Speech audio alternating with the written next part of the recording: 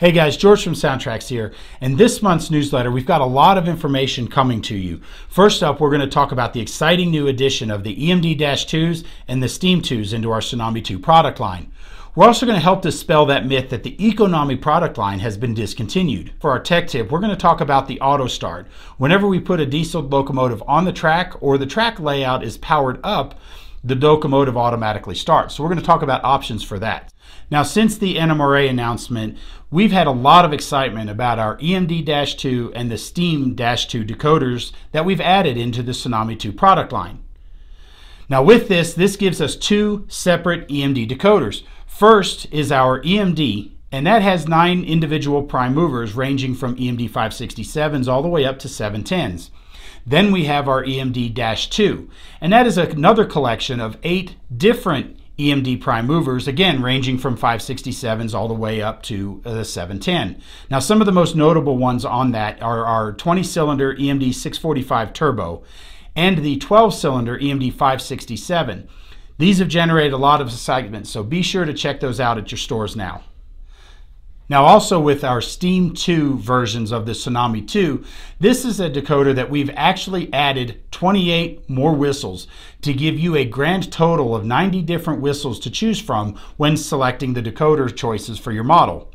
This brings our sound combination profiles up to 2.1 billion in one single package. No downloading, no software changes, anything.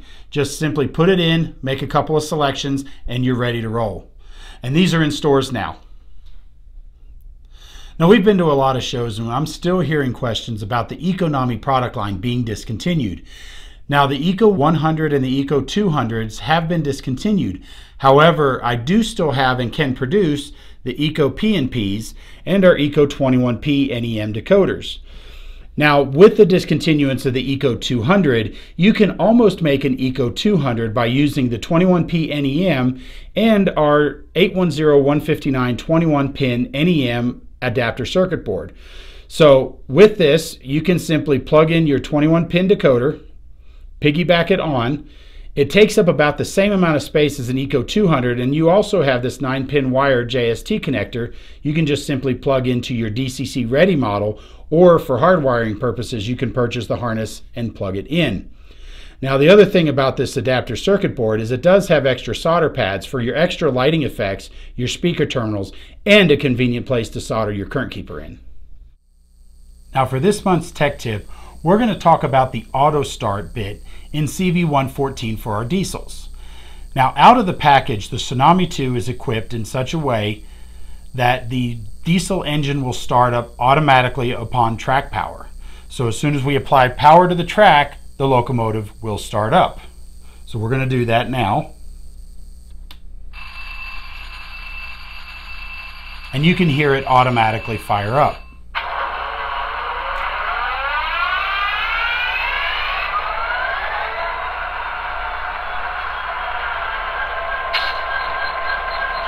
Now in CV114 there exists what's called the auto start bit, and you can disable that so that you have to manually start up your prime mover yourself.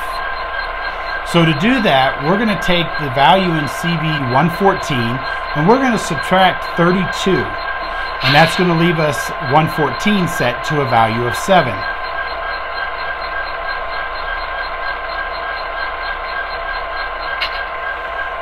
So now when we remove track power and we reapply, the locomotive doesn't start up automatically.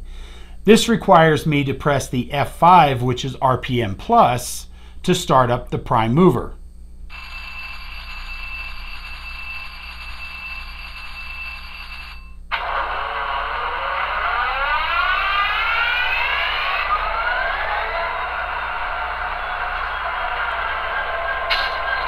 So by using this, you can enable you and your operators to manually start up the prime mover. This will help in a couple of ways. Number one, when you turn on your layout, all the locomotives don't start up and fire up together. The other is it gives your operators that extra element of inclusion and operation that they feel like they're actually running the locomotive because they have to manually start it up. Well guys, that about wraps it up for this month. So be sure to check out our information on our YouTube channel. Go to our website if you have any questions, and feel free to call us if you need any clarifications or help.